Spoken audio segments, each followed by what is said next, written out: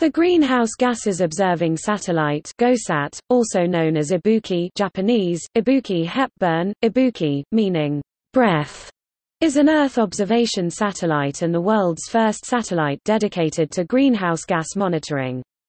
It measures the densities of carbon dioxide and methane from 56,000 locations on the Earth's atmosphere.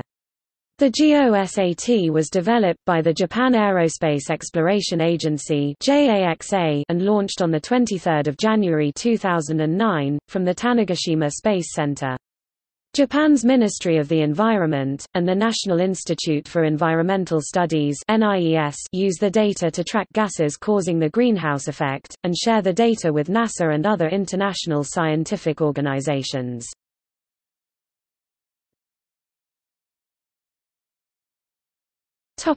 Launch.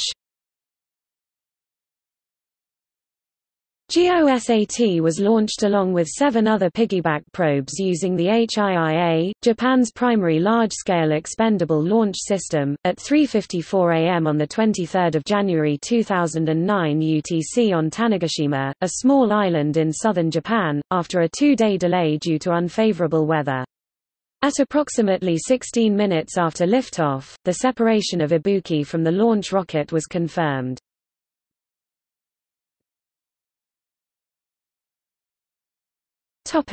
Instruments.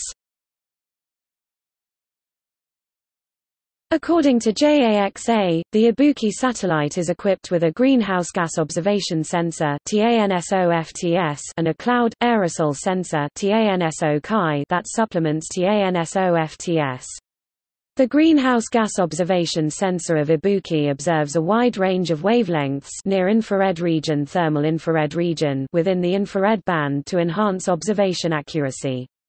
The satellite uses a spectrometer to measure different elements and compounds based on their response to certain types of light. This technology allows the satellite to measure the concentration of greenhouse gases in the atmosphere at a super high resolution.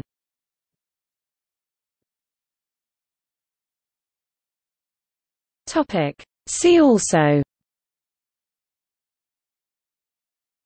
Orbiting Carbon Observatory 2, Space-based measurements of carbon dioxide.